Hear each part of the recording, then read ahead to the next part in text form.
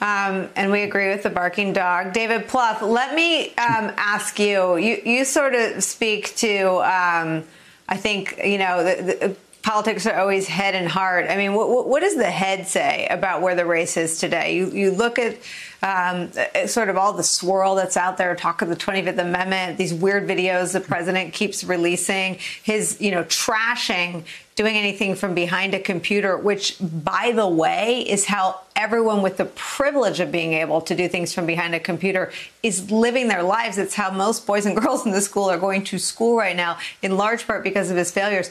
How does this all, what buckets does this go into when you look at the state of the race right now?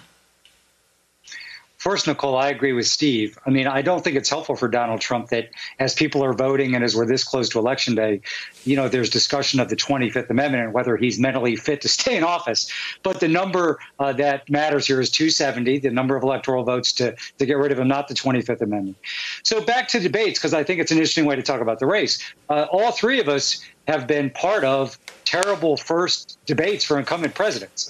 So when you bomb your first debate, as George W. Bush did in 2004 and as we did in 2012, you want to have another debate to recover your footing and to gain back ground that you lost. So Donald Trump's got a debate. If he doesn't, he's waving a white flag, because what he needs to do in this race, I don't think he can do it, but win all the undecideds, pull soft voters away from Biden, win the turnout war. He's not going to do it by doing videos on the South Lawn where he's a spray-tan, drugged-up pitchman for Regeneron or through Twitter.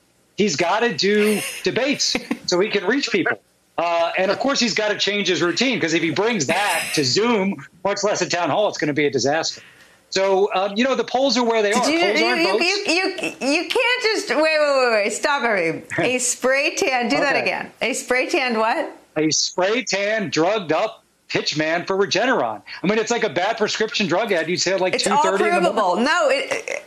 No, I've got my, my editorial hat on, and it is all reportable and provable. We know the drugs he's on. Tony Fauci talked today about the effects of steroids. The appearance is visible to all, even though he'd like us not to believe what we see and hear. And he's acting like a pitchman for this drug. Here's what I always get to, though, with David Plouffe when it comes, or with Donald Trump, David Plouffe. Why? Every time he opens his mouth and talks about coronavirus, his political fortunes plunge. Why is he dug in? Why is he continuing down this path? Well, I think people with that specificity and specialty in mental health will be examining that for decades, because the three of us have worked in politics. Generally, at this time of an election, when people are voting or making decisions about voting, you want to be talking to them about things, that would be a good closing argument that may force them to vote for you. So every time he opens his mouth now or puts out one of these, not just, we make fun of these videos, people are going to die because of these videos, because like a third of the country is going to continue not to take it as seriously as they can. So for the life of me, I can't understand his theory of the race. Now, he did admit today that he was a senior citizen. So clearly his team has convinced him he's in danger with senior citizens.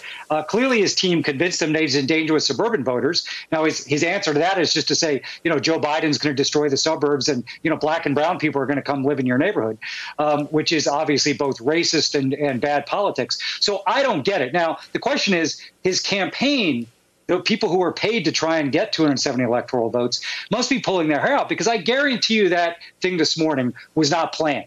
His team knows he needs to do these debates. So I think where we are, Nicolle, is we're either just going to have one on the 22nd, or, Trump will somehow, with tail between his legs, do the virtual debate. But, now Biden's in the driver's seat. Trump's either got to, basically backtrack from what he said today, or we're just going to have one more debate, which, by the way, may be what Trump wants.